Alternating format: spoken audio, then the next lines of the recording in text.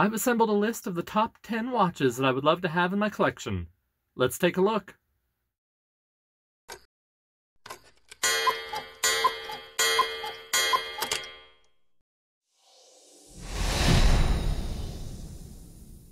Welcome to the Watch Closet. I'm COE33, Co for short.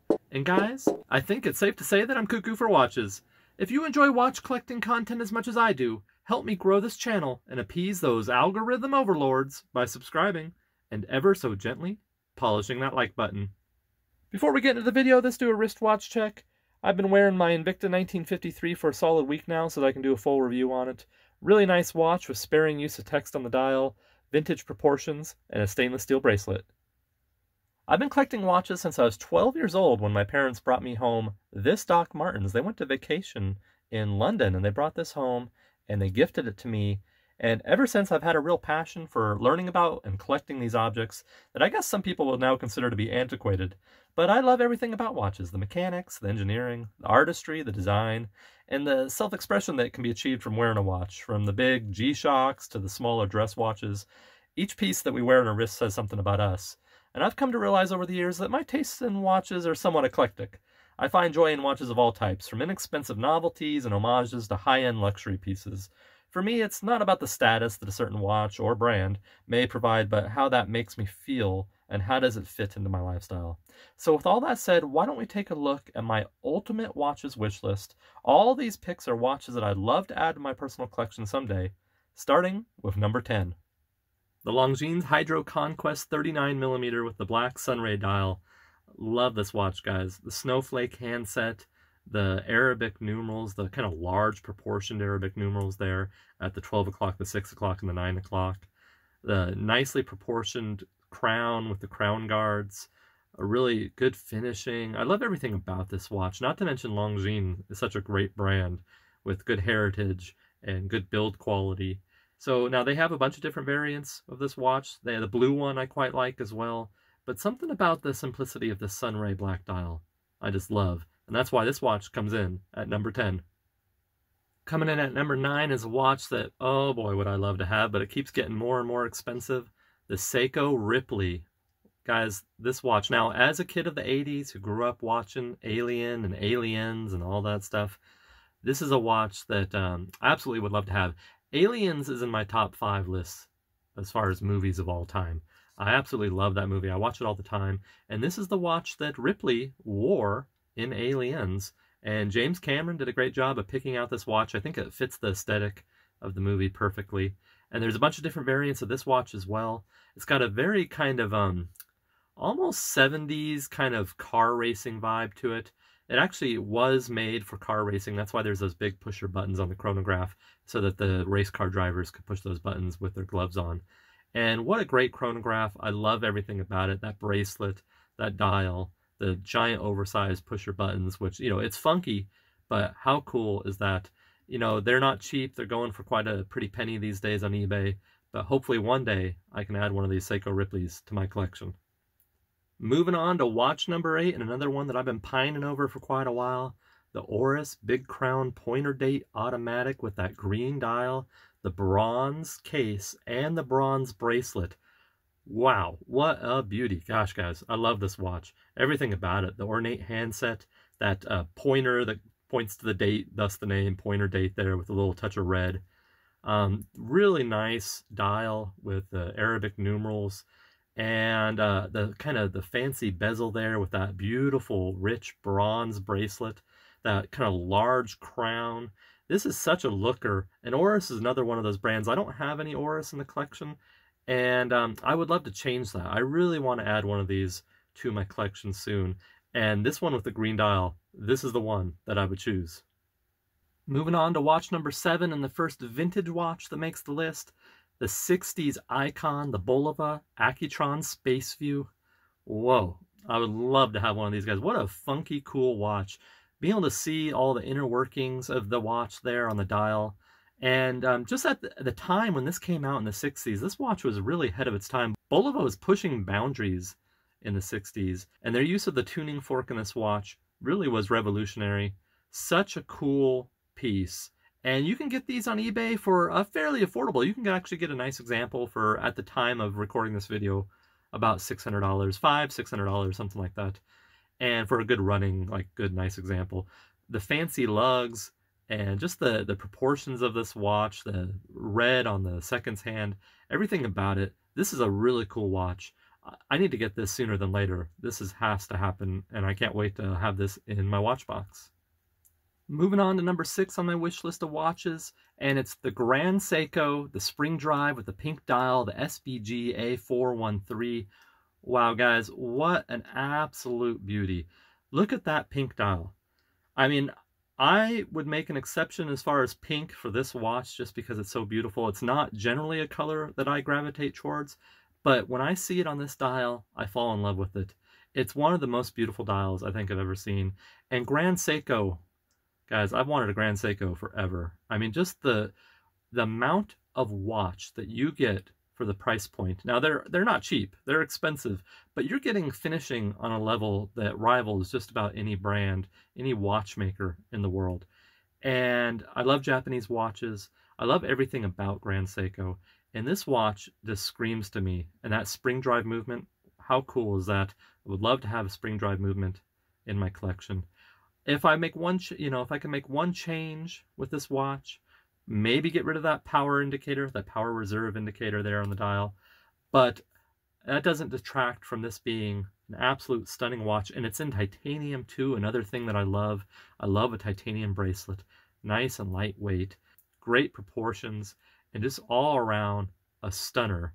And yeah, the Grand Seiko, the Shunbun, I think is the nickname of this watch. Is that right? The Shunbun? The Shunbun? I don't know.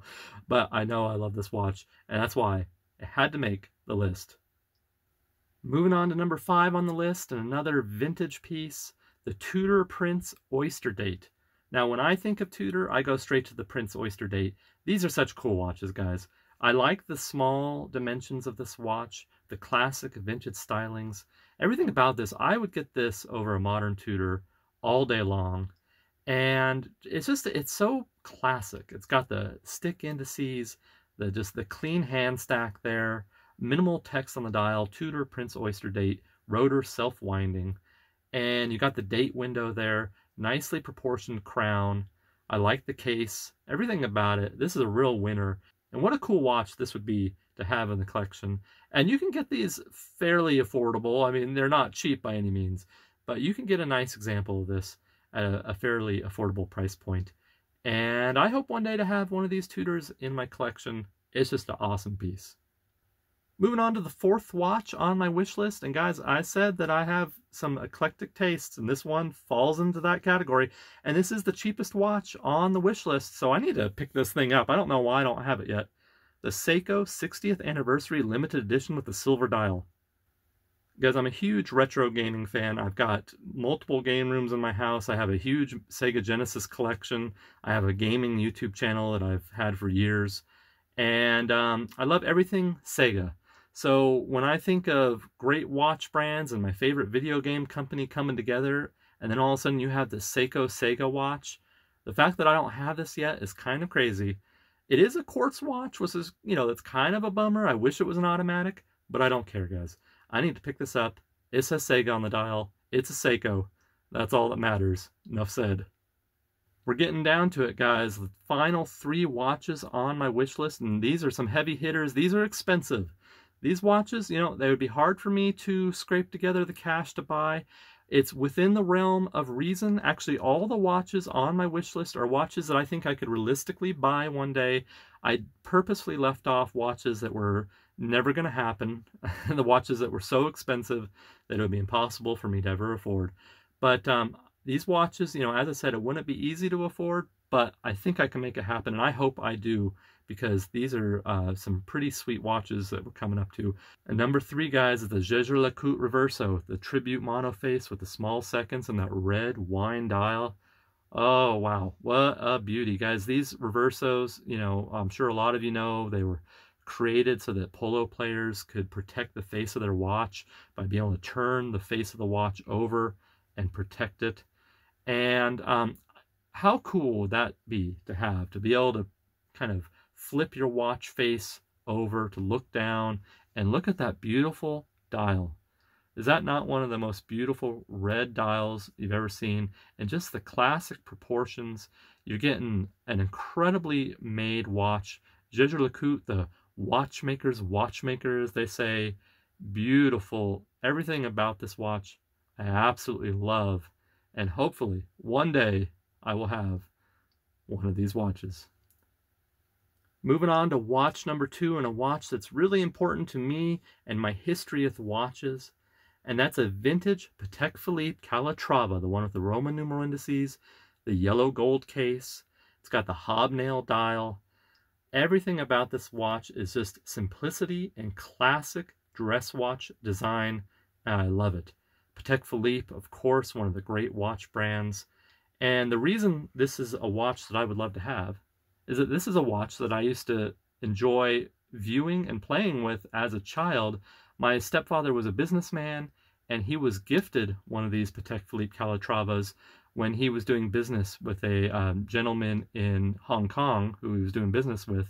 This was a gift that he received. So my stepfather wore this watch. I'm not sure what the actual reference number is, but I know it's the yellow gold, it's the Calatrava, and it's the one with the hobnail dial. And he, I remember like looking at this box and opening up this Patek Philippe box and looking at this Calatrava as a young child and just being blown away by it. And of course, this is a very expensive watch, and my stepfather took great care of it because he knew how valuable it was, and it was an incredibly generous gift. And for me to be able to get one of these in my own personal collection really would represent kind of a milestone in a full circle. And I hope to achieve that goal. I would love to have one of these, and I just need to make it happen, guys. Start saving and get one of these beautiful dress watches. All right, guys, here we are. The number 1 watch on my wish list. What will it be? Guys, when I first saw this watch, I fell in love. And this is probably the most, it's a pretty popular watch as far as in the YouTube watch community. I see this watch talked about a lot. And I know why, because it's just an absolute stunner, guys. The Cartier Santos, in particular, the medium without the date window. I love absolutely everything about this watch. Now, of course, Cartier, an historic brand. The Santos really is the first ever pilot's watch. And it's an important watch historically, horologically, and they've kept it true to kind of the vintage aesthetic. Cartier does this style so well, and it screams class. And I really like the updates that they've made with the new Cartier Santoses, with the fancy bracelet with the different, you can just basically click a button, the links pop out, and you can resize it real easy. And there's lots of like quality of life features on this watch that kind of take it and elevate it to a whole new level. What a great watch from the proportions and the design, and super classy. I hope to get one of these. I'm worried that this is going to like be one of those watches that the price starts skyrocketing on. So I kind of would like to get this sooner than later. And ever since I first saw it, it's a watch I've been pining over. So yeah, the Cartier Santos, guys, what a beauty. All right, guys, that's my wish list of the top 10 watches that I'd love to add to my collection. Hopefully someday I'll have some, if not all, of those beauties in my watch box. I'm posting new videos every Friday at 7 p.m. Pacific Standard Time. You can count on that. It's like clockwork. Follow me with my watch collecting adventures over on Instagram at Cuckoo for Watches. I'm live streaming on Twitch every Tuesday and Thursday. Follow me over there for wrist checks and retro gaming at COE33. And if you're enjoying the content, be sure to watch this video, the current state of the watch collection for 2022. Thank you for watching, and until next time, keep your watches wound and your sapphires polished.